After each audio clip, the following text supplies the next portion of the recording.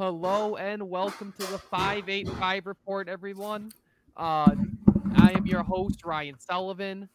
No Mitch this week. We couldn't get our time zones lined up this week, so it's just me, but we have a special guest, Nate Geary from WGR 550. How you doing today, Nate? I'm good, man. I'm good. Long day on the golf course today. I gotta imagine today was a really nice day. Was it a busy day out there? It was, yeah. And the round just went way longer than I wanted it to go. But that's what you get sometimes. But no, it was a beautiful day. It was just very windy. It was very hard to it's just hard to putt when it's really fast greens and it hasn't rained in a while. And then you add in the fact that there's 20-mile-per-hour winds. It makes things pretty tough.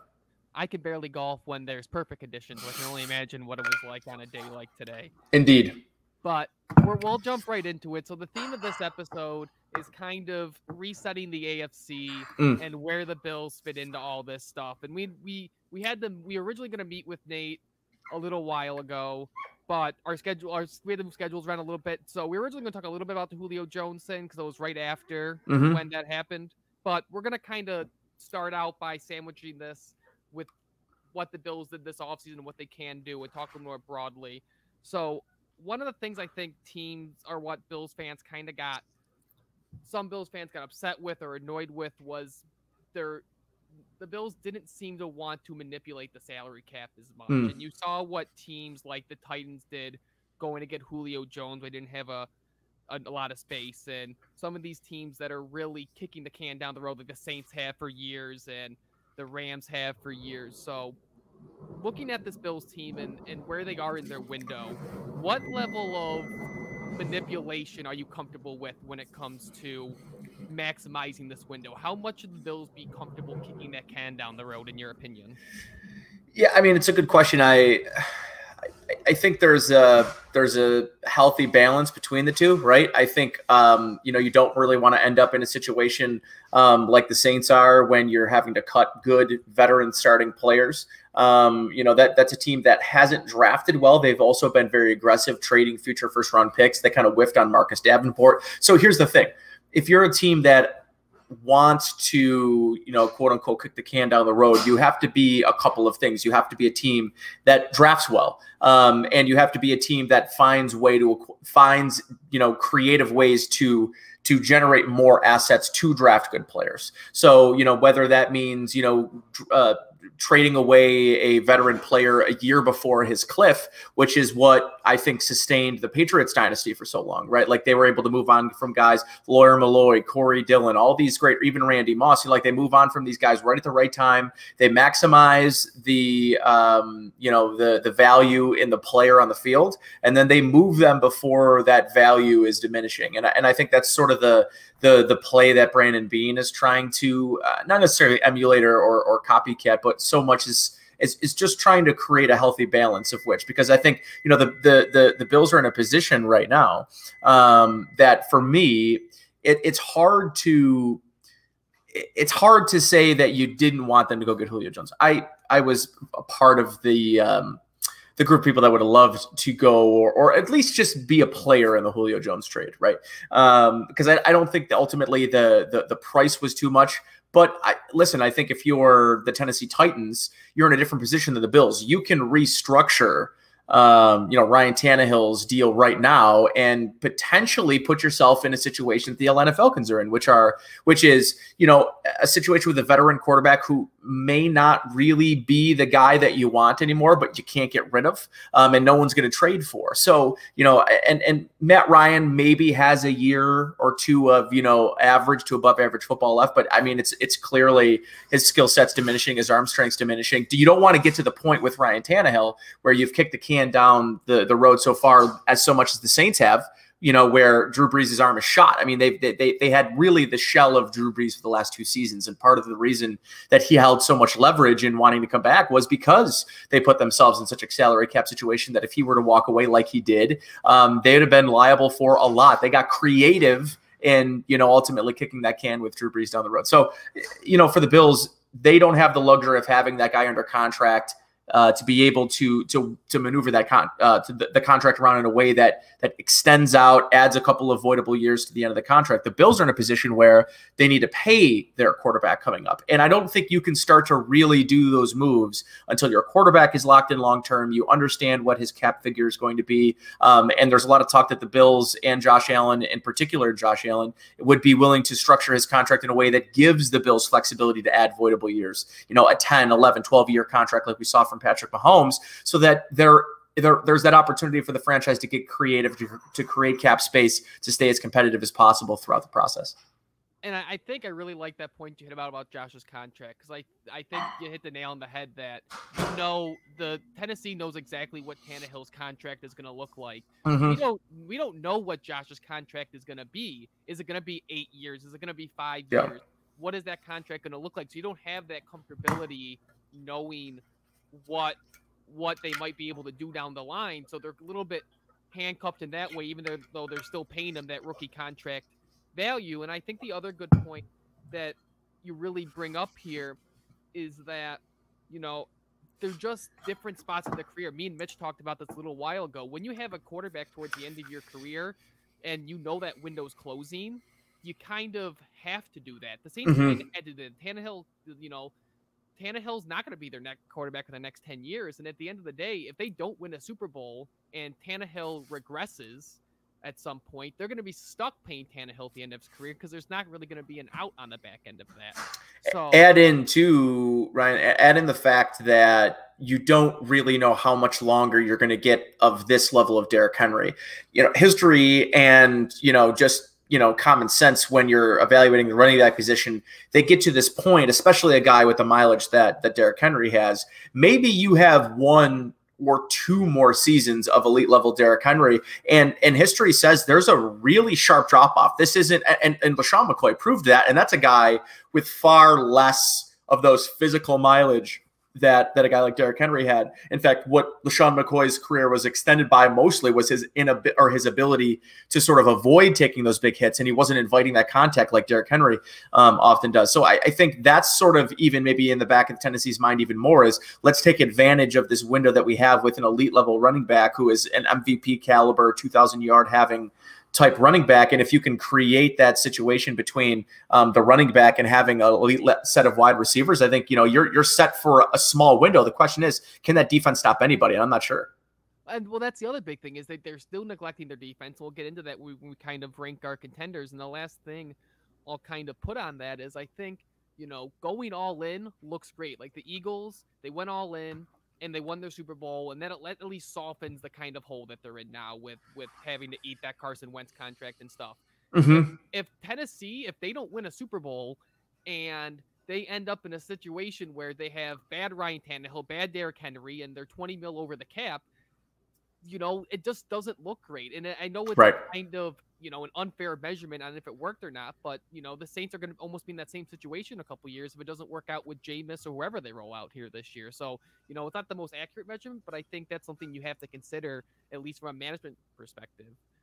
Yeah, 100% too. And, like the last thing on that is you're right in that there always has to be an eye to the future and an eye to the present. And I think teams and general managers and people that are in charge of these roster construction across the league, if you look at the Bills did a great job retaining, and historically retaining talent is really the difficult thing to do. The easy thing is to go out and say, hey, we're going to let Matt Milano walk, and we're going to go ahead and pay Joe Schobert. We're going to go pay whoever, right? Like whoever with the last 2 seasons was a linebacker. And you could say, we're going to go out and sign somebody else, but instead you're retaining the talent that you drafted. And think about the value that the Bills have gotten out of Matt Milano as a former 5th round pick. This is a player that, over the last 4 seasons and on his rookie deal is performing way outside of his rookie deal parameters. So now, he's slotted in, I think maybe more appropriately, but in the grand scheme of things, the Bills paid less than what I believe the market value for Matt Milano would have been had he gotten out to free agency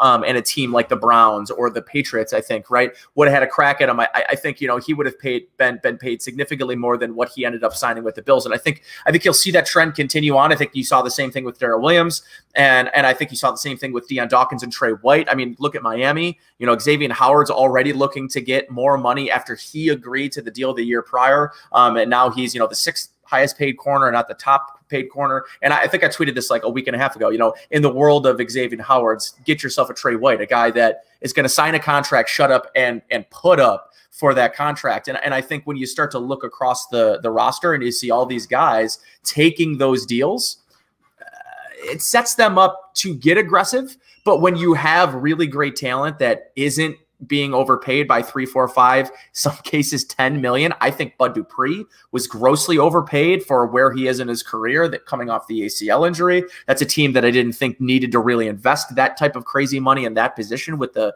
draft capital they've spent there. But yeah, it's an interesting scenario within Tennessee and how they're going to structure things. But I think the Bills have a really good mix of, you know, guys that are looking not to take deals, but to take team-friendly contracts in order to make it flexible so that they can remain competitive. And I think that's the better formula for scaling than, I think, you know, going all in a season like this. If the Bills get to the same points the Tennessee Titans are 7 years from now, I would expect them to make a similar move. It's a little desperate, a little bit for sure.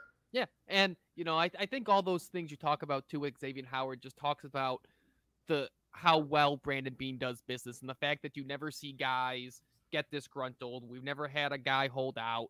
You know, guys never, you know, our top players never really go into that last year of the contract without a deal. At least none of our guys who end up being elite. You know, we got Trey White done right away. Right. And you know, so, and I think it'll be something to watch, but you know, there's clearly something right that Beane is doing with the way he does business, and it resonates with the players on the team. But stepping away from the Bills a little bit, and as we head into training camp next month, and we look at the league as a whole, and mainly the AFC, you know, this is a weird position for Buffalo, right? As me, as a millennial Bills fan, as someone who grew up, the Bills needing to take 8 million steps to get to the next level, and the Super Bowl never being something that was even breathed or talked about in the offseason. The next step for Buffalo is the Super Bowl, and everyone else they have the target on their back. Them in Kansas City, they were the 2 teams that got to the AFC Championship game. So everyone's chasing them. So what, out of all these teams, what is 1 or 2 teams that you think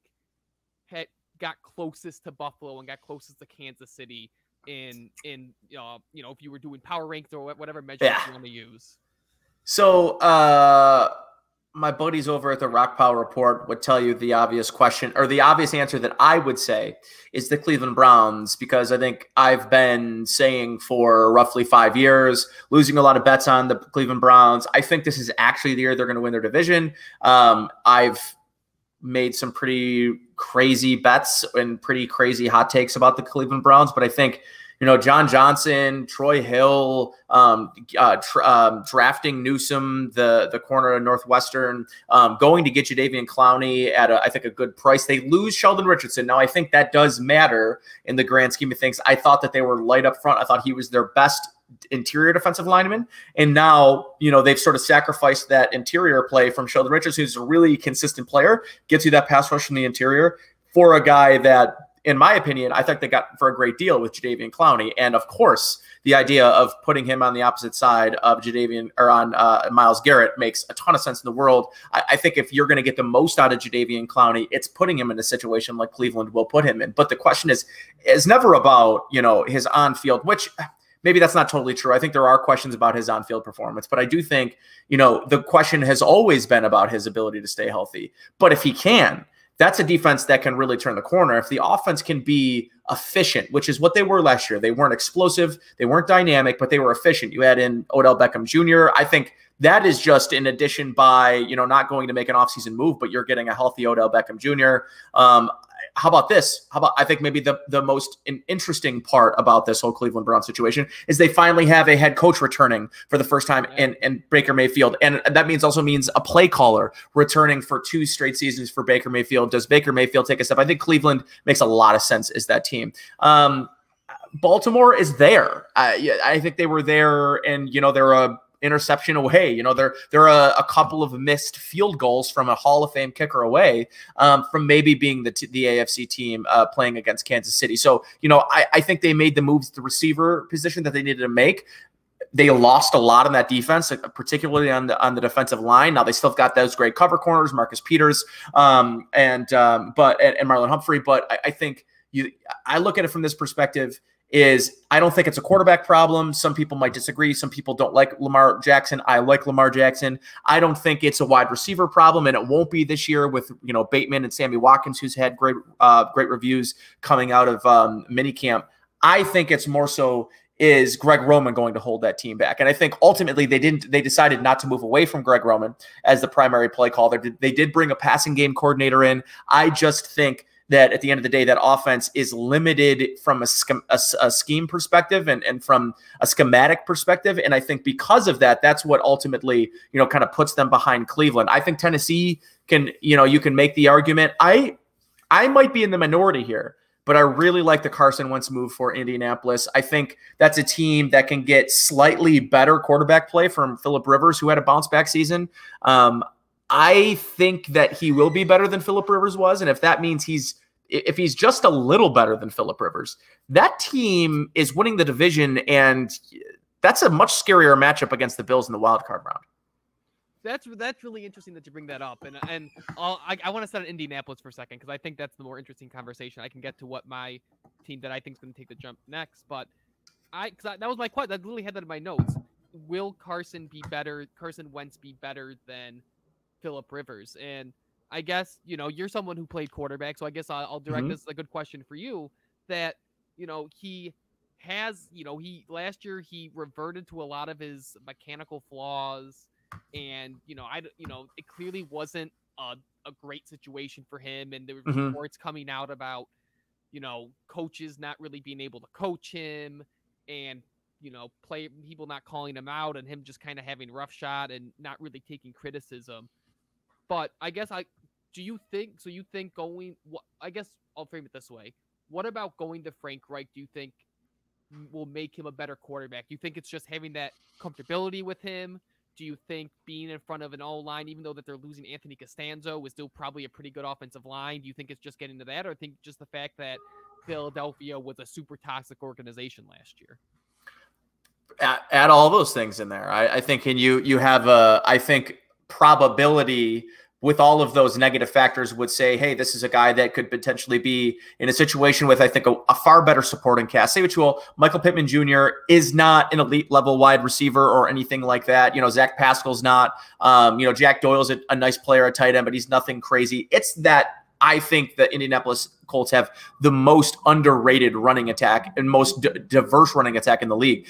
You add in a potential healthy why is his name escaping me? Hines and who is the Marlon Mack? A healthy Marlon Mack. You add in Hines, and you saw what Jonathan Taylor was able to do his rookie season. Like, that's a running attack that he's never had in terms of consistency, their ability to be pass catchers and, you know, beat teams on the ground. You mentioned the offensive line. I think that's a big factor. He was under duress for the last 2 seasons. Part of the reason that he wasn't able to stay healthy, part of the reason that he really started playing a lot of hero ball, and that was sort of ultimately his downfall. I think you start to look at the numbers you saw from Phillip Rivers, his last year in San Diego / Los Angeles to his, you know, the last season and his first year in Indianapolis. Actually, you saw significant jumps up. You saw a player who was far more efficient. I thought, you know, had less talent around him. I mean, he didn't have Keenan Allen. He didn't have Mike Williams here, you know, playing for Indianapolis last season. But what he did have is a great running attack and a safety valve in Nyheim Hines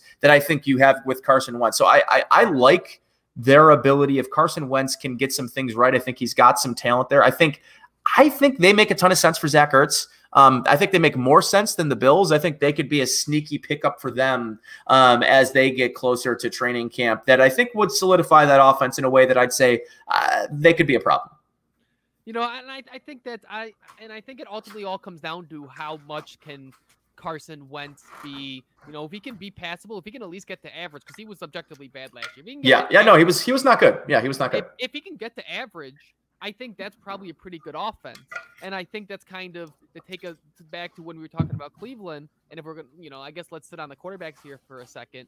when it comes to Cleveland, yeah, I had him as one of my teams. I think made a big jump, but I'm really curious the thought that keeps going through my head with Cleveland and what they did, because I think why is there Stefanski is probably was one of the best play callers. I think he deserved to win Coach of the Year last year. And my only question with that team is Baker Mayfield independently great, or did he have a season like a la Jared Goff or Jimmy Garoppolo, that he was in a situation with great supporting talent, great play calling, and after a year or two of film on him, are people going to kind of figure him out? And that's why I think his fifth year, when his extension comes, it's going to be really interesting, because that's the one, like I'm like about 98% sold, but I'm 2%. Is this another Jared Goff situation? I think he's closer to Jared Goff than he is Josh Allen. And that's coming from someone who was a big Baker fan. I thought made a lot of sense. I thought the Bills were going to end up with Baker. I didn't think Baker was going to go number 1 overall.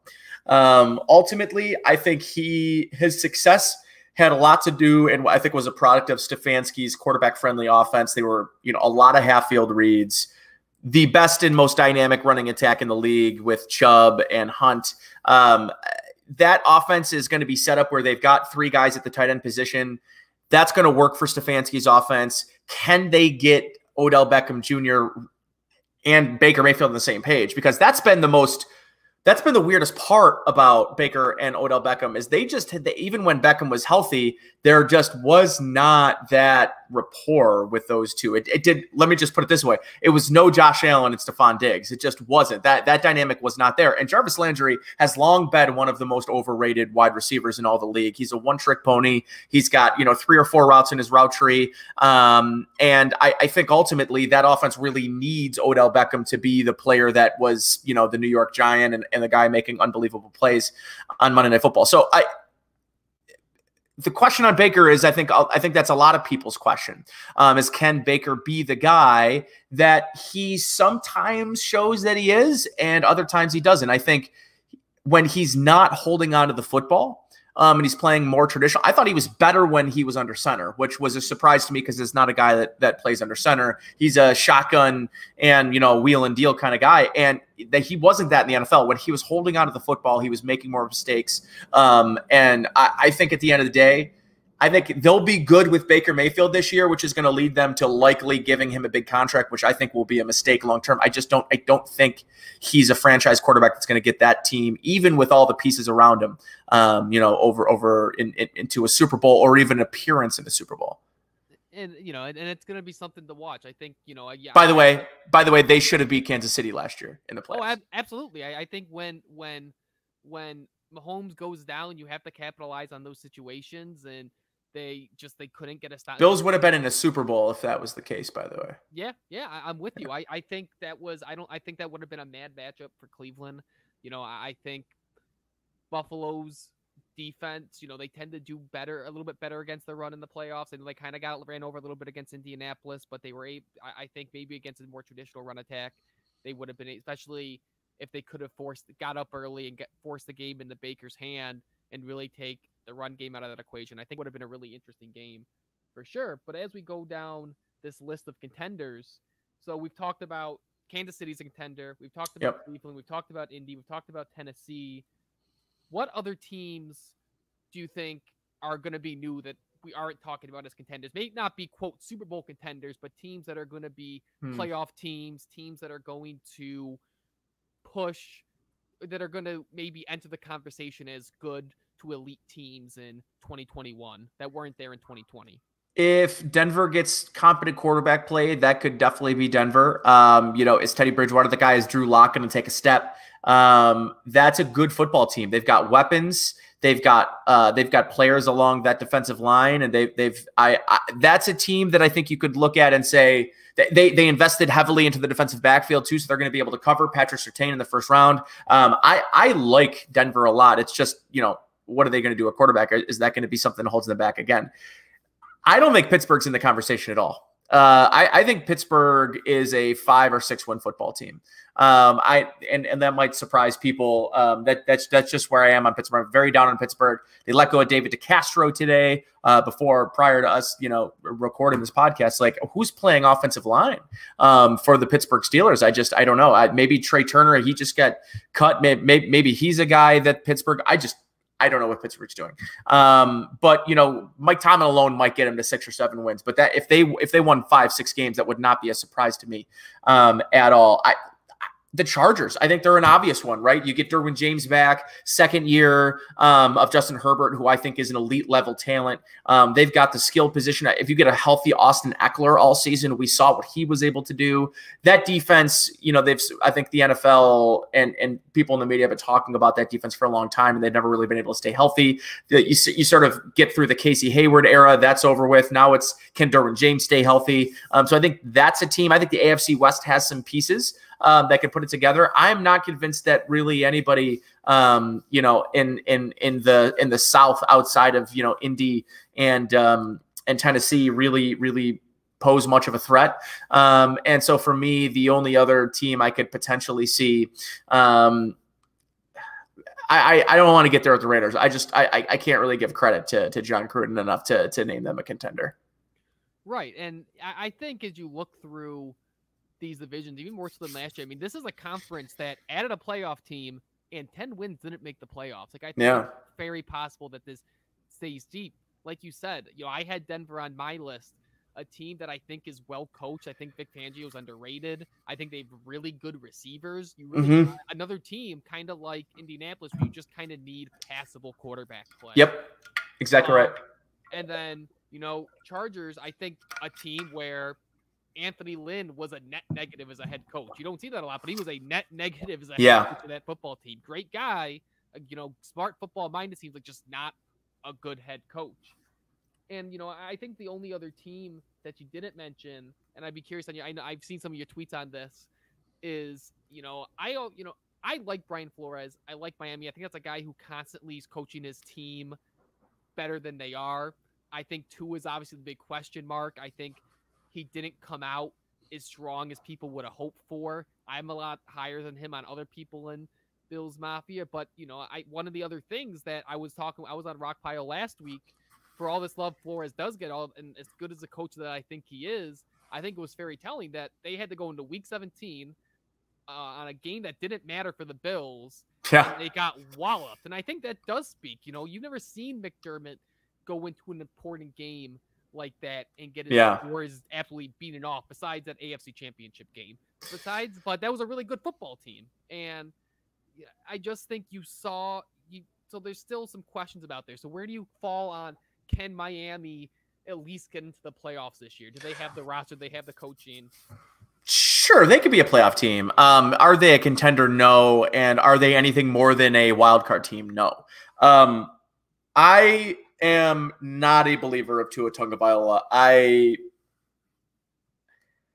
I thought he would be a player in the NFL, and from the things that you saw from him in this rookie season, I know they're getting a new offense. That's also something to note. This is a totally new scheme. I get all the weapons. The weapons don't make sense to me. You're going to get burners that are running down the field, and I just don't think that's Tua's game. And I know in college you saw some of those deep throws. You saw one in the national championship, Devontae Smith for that game winner, the game he comes in for Jalen Hurts. But I don't think he has the chops to be the aggressive, anticipatory thrower that he needs to be. I think, those outside, the opposite hash sideline throws are dangerous for him. So I am not sold on Miami. Ryan Fitzpatrick ain't walking through those doors. And Jacoby Brissett, is he better than Tua? Probably not. But I listen, they cut or traded all of their team captains from last year. You signed Kyle Van Noy to a huge deal to run your defense and basically be the captain of the defense. And then you cut him a season later. You go out and sign Shaq Lawson. You trade him away. So this Xavier Howard thing is going to be interesting. Do they end up with another first-round pick, which they honestly haven't really had super, super impressive first-round picks? Last year they end up with Tua and Austin Jackson, and I'm not convinced Austin Jackson's even a starter in the NFL. So, listen, they can have all the picks. I like Waddle, but I don't think that's the right pairing for how you want to win with Tua. I think you want to have this short West Coast style passing offense with Tua, a strong running game, and they're leaning in the total opposite direction. They didn't really, invest in the running back position. I like Myles Gaskin because I got him in all my fantasy leagues, but am I crazy? This is not a guy that's going to really scare defenses or be a guy that you can turn around and hand the ball to 22 times a game. Najee Harris made a lot of sense. Anybody, Travis Etienne makes a lot of sense for them. It just and drafting not every team should draft a running back in the first round. I didn't think the Bills were that team. I thought Miami was a very clear candidate for that because it's a need for them if you have Tua Tagovailoa at quarterback. And I don't think their defense is going to be nearly as good last year. One of the biggest, when you're a team that leads the league in turnovers, that is not a thing that you typically see that is consistent year-by-year statistic that teams are really good at. I think they're bound to regress way closer to the mean on turnovers. And if they're not turning the ball over the way they did last year, that's not a defense that scares me at all. Just ask Josh Allen. I mean, look at his numbers against the Dolphins defense. Even when they were the #1 scoring and turnover defense in the league, Josh Allen was still rocking them to sleep. So, I am just not sold at all on Miami. I like Indianapolis and New York. I think there's a better chance the Dolphins end up in last place in the division than second place. And to your point, I think there's something to be said. They had the same record as 2019 Bills, but one of the things I had in my notes was you can't replicate. It is really hard to replicate turnovers and scoring defense. That's just not something that is projectable over years. Not that it's random, but it's just it's it sort of happens. Think about the Bills. The Bills didn't have any defensive scoring plays for 2 years, and then they had 3 at the end of this year. It's just hard to predict that kind of stuff. Yeah. And you look at what the Bills did from 19 to 20 is they brought back almost the entire defense from 19 to 20. They had a lot of mainstays on this defense, even going back to 18 in some cases on this team. And I think turning over that defense the way they did isn't doing them any favors. Yeah. So agreed. Turning this back to Buffalo now, there's not a huge jump for Buffalo to make. The next jump is Super Bowl. Yeah. And that's a hard jump to make. So if Buffalo goes to the Super Bowl or wins the Super Bowl, when we look back on this year, what's going to be the storyline? What's going to be the thing that we look at and we say, that's why they got better. That's what changed. This is why the Bills won the Super Bowl, went to the Super Bowl this year as opposed to 2020. So I was thinking about this. I came up with a couple of things. I'm going to tell you them, but I'm going to lean into the one I think that will be the most important. The first one, I think the major storyline will be that Dane Jackson turns into a legitimate number 2 corner, takes a legitimate step, and is a guy that teams are like, we can't just throw away from Trey White. This isn't working. He's borderline, a really good year 2 player that could maybe take that year 3 step in 2 years that we saw Trey White take, right? That would be a big storyline to me. Another storyline, Ed Oliver becomes an elite interior pass rusher, has 8 to 10 sacks, is a maven, has to be double teamed, and opens things up for the edge players. But I think the one that the third storyline that I think this could be, the thing that makes us forget about Julio Jones, which is Gabe Davis taking a step from really promising rookie campaign to this is the second best wide receiver from that draft class and the deepest draft class of the last 25 years at wide receiver, and this is one of the best deep threats in the league. This is pound for pound.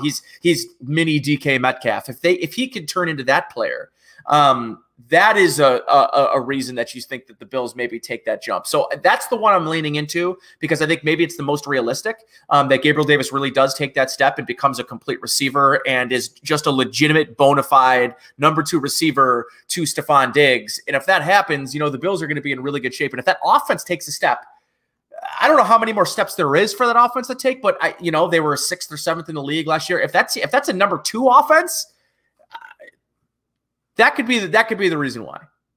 I think it's what people really underrated about Gabe Davis's game too is I think much like and I'm glad you said I've said in the Buffalo Fanatics family chat once that that Gabe is DK Metcalf light because of the fact that Buffalo looked at him and they said, "Hey, you're not a guy who's going to be an underneath slot guy. We're gonna have you run posts. We're gonna have you run corners, and we're gonna line you up kind of as a power slot. And we're not gonna ask you to do anything you're not really built to do." And they did a really good job of that. Yeah, I think that's such a testament to Brian Dable, because I don't know if there's a bunch of teams that Gabe Davis would have walked into and had the year that he had in 2020. And the one that I had written in my notes is, I think, the storyline is, you said Ed Oliver. I just said front four pressure. Yeah. And when we talk in the front half of the show, I really like that you brought up drafting well in terms of ways of keeping your window open. I think the lack of moves this season and the seemingly lack of desire for Bean to kick that can down the road, quote unquote, is because they really believe that the guys that they have drafted are going to develop. And that means they've drafted, in the last 3 years, they've drafted four defensive linemen in the top 2 rounds of the draft. You have AJ Espinosa, you have Ed Oliver, you have Gregory Rousseau, and now you have Carlos Basham. And I think if you can get one of those guys, 2 of those guys, mainly Ed Oliver, a guy who has tons of great flashes on tape, and it's just about putting it together, finishing on sacks. I mean, he's a guy who, if you look at a lot of the advanced metrics, is beating his guys, even at the 1-tech spot. And having Starr there maybe finally allows him to be that disruptive guy, because if you can get interior pressure, that is game over for a defense. Mm-hmm. That changes everything. And then if you can have a guy like Espinosa come in and be a solid player, and you're rotating in, if either Rousseau, I think Rousseau, I know a lot of the stuff on Rousseau is, he's raw and he might need the red shirt, but I think there's something to be said for a guy who didn't really know what the hell he was doing his freshman year in Miami and walked into 15 sacks. Like, I think there's something to that. Yeah. And the fact that, granted, a lot of the stuff that comes out of mini camp is fluff and whatnot, but Coach is talking about, how smart he is and how much he picks up and how much it seems like he's just a football guy, and he just really looks into his craft, uniquely so. So I think that story, and the thing that's going to change is, I know the advanced metrics on this defensive line this year was that they were one of the best pass rush win rates, all this stuff, but I think it's going to be finishing. It's going to be a team that gets sacks, and really, because I think once you start to see that if they can get sacks and they can finish more regularly, that's going to help that secondary too. Oh, no question. It's going to help the secondary. It's going to help Tremaine Edmunds. And I think that's the guy that maybe I left out part of the storylines, and I think will probably be the answer to your next question, as the kind of consequential player that his step could make or break them. Yeah. So the segue with that question, let's say we get to the end of the season and the Bills don't get to the AFC Championship game. They lose in the AFC Championship game. They don't take that step. What are we going to be looking at? What are we going to be pointing fingers at that for the storyline that held them back in 2020 or 2021? Excuse me. I think you look back at the 2018 draft and you talk about it's too consequential. And I think the 2 players, and I'll start the defensive side, is Tremaine Edmunds. Is if Tremaine Edmunds cannot make that jump, the jump that we saw Josh Allen make in year 3, that I think I know I was expecting him to make in year 3, Tremaine Edmunds, he just didn't. And it doesn't mean he was bad. It just meant, and it didn't get worse. He just didn't get better.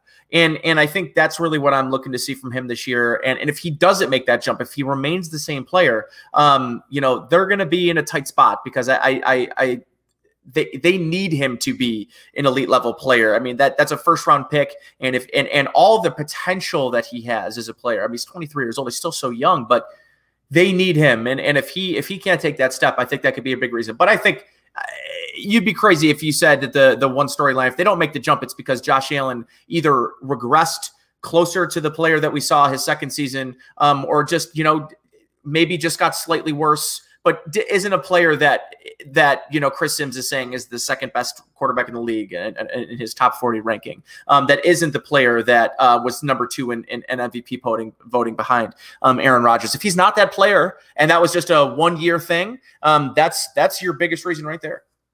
And I'm glad you said that, because I think it's reasonable to be curious about what the mean is on Josh Allen. Yeah. I've been defending Josh Allen since day one. I was pumped he took the jump this year. I was expecting to take a jump this year. I didn't think he was going to be second MVP voting jump. Right. Who would know that? Yeah. Well, exactly. It was unprecedented. But I think it's also reasonable because that jump was so unprecedented. I think it's reasonable to say, all right, he's not going to be the second in MVP voting every year. The mean is going to be somewhere below that. What is that mean going to be? And for me, if you take a slight step back at this really high ceiling, but you add more consistency and you bring that floor up a bit, I wouldn't even think that that's a bad thing. If Josh Allen could have, because, you saw these games, you saw the Jets where they don't score an offensive touchdown, and then they score 5 touchdowns against Seattle. And you score, 1 touchdown against the Ravens in the AFC Championship game, but you score, 8 touchdowns against the Denver Broncos, who have a good defense. So it's just like, if you could have less of those real peaks, if you're telling me the peaks are not second in MVP voting type player, but you bring in the floor up, that doesn't mean he won't still be the second in MVP voting. In fact, maybe that's what helps him take the next step, is less of those peaks and those moments where maybe he's thrown for 5 touchdowns and thrown for 435 yards, but he has more of those 290, 320-yard games. And there's that consistency, and they're moving the ball, and they're possessing the football and keeping it away from other teams' defenses and forcing other teams' offenses to be one-dimensional and trying to chase after this offense that's efficient, that stays on the field, that's smart on first down, that is one of the past happiest teams on first down, that makes it in third and short situations, but converts and doesn't settle for field goals and can, again, I think the big thing, possess the football. Those are all things where, if he can just be more consistent and maybe not be so peaky, maybe that is him taking the step, right? So it's an interesting, the dynamic of Josh and his peaks and valleys in this conversation, in that context, I think is, the interesting way to spin it a little, right? It'll be interesting to see what it looks like with fans in the stands this year, and if we see any return to Sugar High Josh, and what's it going to be like when he has to go back to some of that silent communication at the line of scrimmage and stuff like that, because I think that was a real thing this year. Not that I think it's going to be something super measurable, but I think it's something to keep an eye on. As we head into the season, because they just didn't have to deal with that year. I think that was a benefit to quarterbacks, and I think offenses talked about that being a benefit to them. But the one point that I also really like that you hit on is I had it written down as lack of development from rookie contract players. If the guys, I talked about the pass rush in the front end, if AJ Espinosa doesn't step up, if, like you said, Tremaine doesn't step up, Ed, if they can't get better production out of CB2, that's going to be it. And people will be looking at, the thing is, it's going to be one of two things. People are going to sit at the end of the season and say, wow, Brandon Beane was great. He was patient with Dawson Knox. He was patient with Tremaine Edmonds. And it's, people are going to really be singing his praises. Or if they don't take that jump, I think there's going to be a lot of people who say they should have been more aggressive and shouldn't have banked on those guys to take that step up. And I don't think it's a bad strategy. I think showing faith in your guys that you drafted is part of the reason why they built such a strong culture, is that, not that they're not bringing competition, but they're showing that they trust the guys that they have in the building. And picking up that 5th-year option, I think was huge for Tremaine Edmonds. I think just from a confidence standpoint, I'm fine. If he doesn't take the step up, I'm fine eating that, whatever it's going to be, $12 million down the road. But it's ultimately that the Bills banked 2021 on being able to develop the guys they have on this team. And I think that's ultimately what it will come down to. Yeah, me too. The player development is always going to be the major key of sorts. And I think, your point about Brandon Beane too, you're right.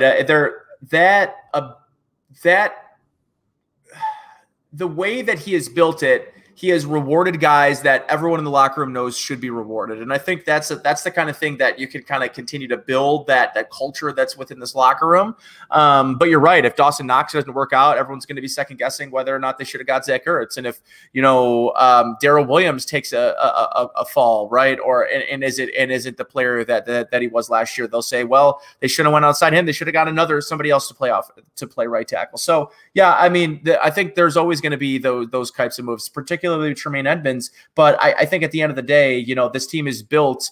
They're not all in. And I was actually going to mention too, with all the depth that they created at the linebacker position this offseason. I mean, they Tyrell Adams, they went out and they solidified the linebacker position behind Tremaine Edmonds. So if he fails or he's hurt or if Matt Milano misses any extended time, they've got guys now where last year they just did not. So I agree with you, though, that there's a lot riding on this season, and some of the really player development is always important, but I think more so for the Bills than a lot of other teams it is. Absolutely. And, hindsight will always be 2020. I think it'll be a really interesting conversation at the end of the year, but I think that's a really good period on the conversation. So, Nate, I'm really grateful you came on. As someone, I was a Bills season ticket holder driving in from Rochester growing up and lives in the WGR. So this was really, really cool for me to have someone come on. You got anything to plug while you're here? Sure. Yeah. My normal Saturday show, Sports Talk Saturday on WGR. It's 11 to 2 every Saturday. I just kind of bring on a whole bunch of guests, friends of mine, not, strangers that I've never met in person, but I interview. I love interviewing people. I love having conversations. So I do a lot of that on my show. And like I said, on demand, you can check us out through the app, through Odyssey, or just on WGR on your own old school radio dial. If people still have those, I don't know. If I listen to all my radio digitally now, but this was fun, man. I'm happy to do it. Happy to come on anytime. But listen, I mean, I tell people often, my gig, I am very lucky. It's a dream come true type of situation for me. I went to Frontier High School, which is the town of Hamburg, which borders Orchard Park, but where my high school was, it's on the same street. It's right off Southwestern. My football field is 300 yards off of Southwestern Boulevard, a mile and a half away from the stadium. So, I mean, I grew up, walking, when I was 16, 17 years old, walking to Bills games and walking back. So, I grew up pretty darn close. So, that drive in for me, listening to for a long time when 97 Rock had it, and listening to Rich Gensler, and now or even in the more recent future, listening to Show Up and Bulldog when I was a kid, listening to Howard Simon. Now working with the guys, it's fun. I have a blast. So if anyone wants to tune in while they're doing their Saturday errands, or throw the old Walkman on while you're mowing your lawn, I'm happy to guide you through your early Saturday afternoon. And I know I check that out regularly, so make sure you check out WGR and Nate, and at Nate Geary Sports on Twitter. Make sure you check out the show at 585 Report. I'm at Sports Rock 2 on Twitter. Make sure you check out all the great stuff we got going on BF Nightly on YouTube and on our Buffalo Fanatics Podcast Network. This is a great show. This will also be on YouTube now, so if you don't want to listen to this via podcast anymore, check it out on YouTube. Have a great day. That's all I got. Bye, guys.